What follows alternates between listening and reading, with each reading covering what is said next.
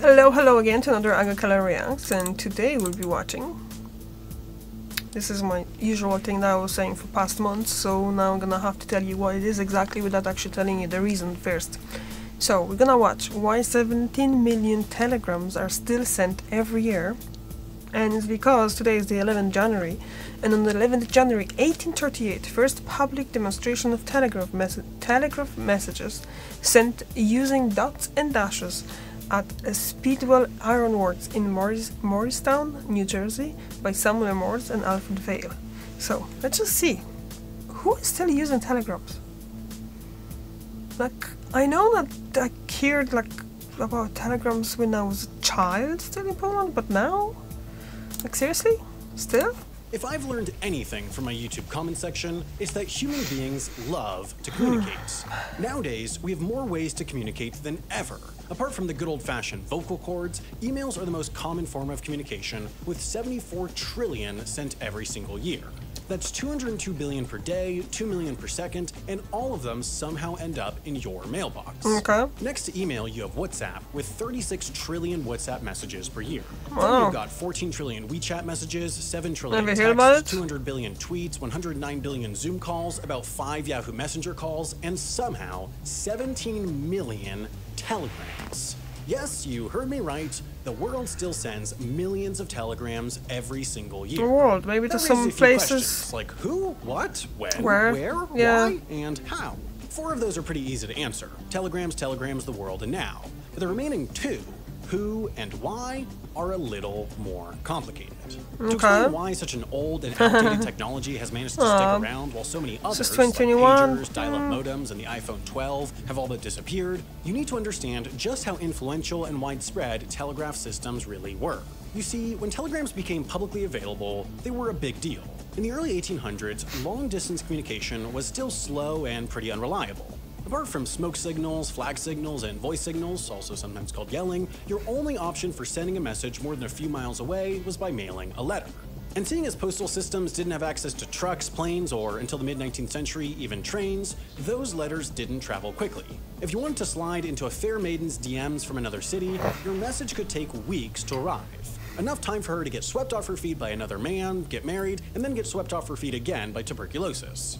If you were flirting abroad, it could take months, and you'd probably have to send a few copies of your message too, since letters were so frequently lost. This, famously, is what inspired Samuel Morse to implement a new long-distance communication system in the United States. After receiving a letter informing him that his wife was sick, he traveled home to Connecticut, only to discover that she had already been buried. The electric telegraph, a niche technology used in the UK for railway signaling, seemed like the perfect solution. I guess that was happening quite often to people back then, huh? Made long-distance communication almost instantaneous, and you didn't have to worry about your saucy words ending up at the bottom of the Atlantic.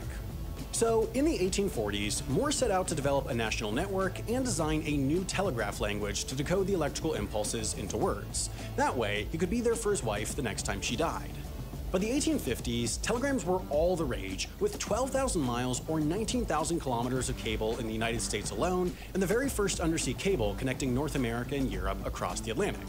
This network changed basically everything. It made it possible to sync up clocks around the world and finally create— When did he said? States alone.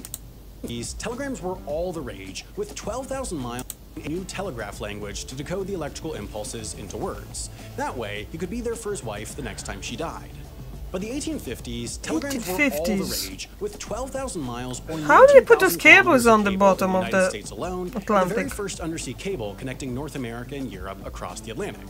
This How? network changed basically everything. It made it possible to sync up clocks around the world and finally create standardized time zones. It led to the creation of national stock markets, and it transformed news reporting from a mostly local affair to something national or even international, giving people a new sense of global awareness that eventually made everyone really depressed.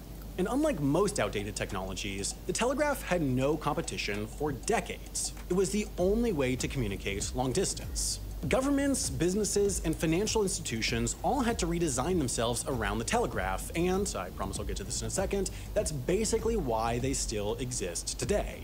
Now, in 2006, Western Union, the largest telegram company in the United States, announced it was shutting down its telegram service, which a lot of news outlets falsely reported was the end of the telegram. Then, in 2013, India's state-run telegram service shut down, which the news outlets decided was a great opportunity to not do any research again and declare this the definitively for real end of the telegram. It turns out, though, that dozens of countries still have working telegram systems, and there are dozens of companies that still get by and pay the bills on their very defensive websites by only delivering telegrams. In the United States, for example, Western Union's remaining network was handed over to a company called iTelegram, which still sends telegrams internationally for about $30.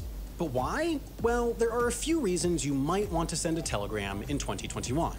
In the United States, at least, telegrams have been around long enough that they've worked their way into the dusty old laws and protocols that haven't yet caught up to the 21st century, or the 20th century for that matter.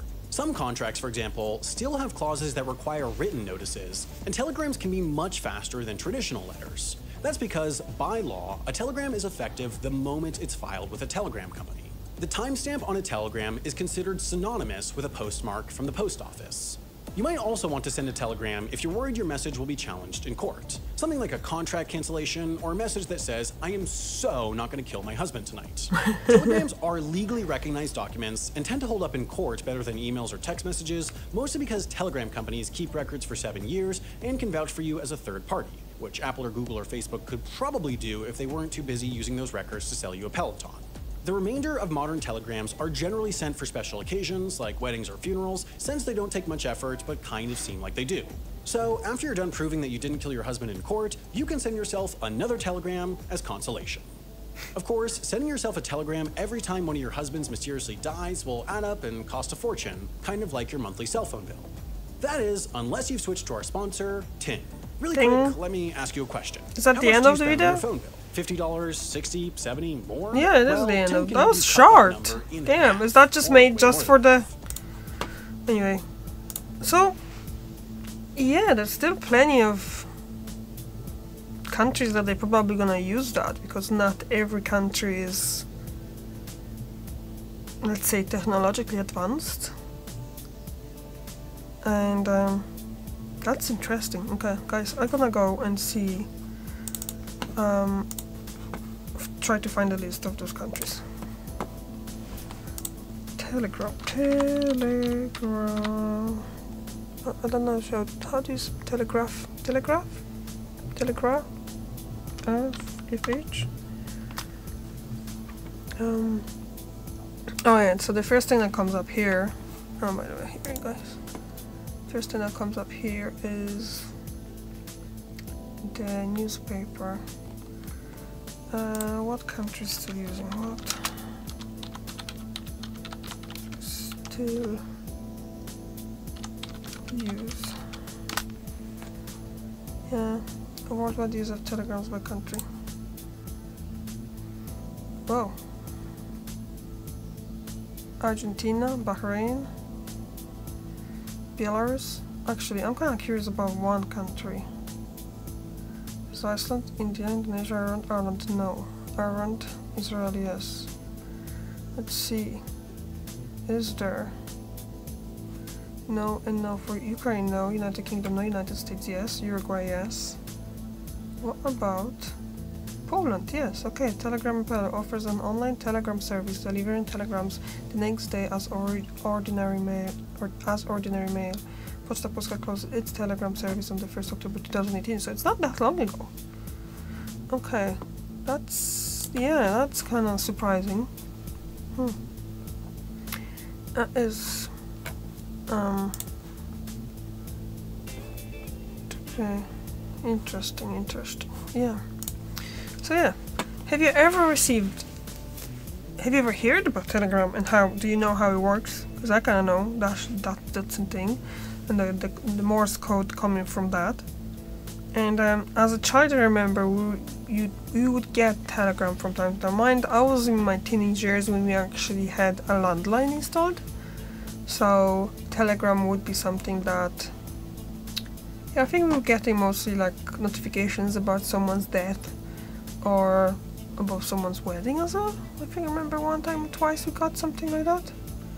Not too many, I just remember maybe like 2 or 3 times that we actually got a Telegram, because Post was still kind of okay. And yeah, but yeah, I didn't think that it's actually still in use, but obviously, yeah, you can think about it, that there are countries that they don't have the like internet network and the mobile network so built, they still be using the telegrams, because that's already out there for more than 100 years, I guess. Yeah, so that was interesting. Thank you very much for watching, and I'll see you tomorrow. Bye!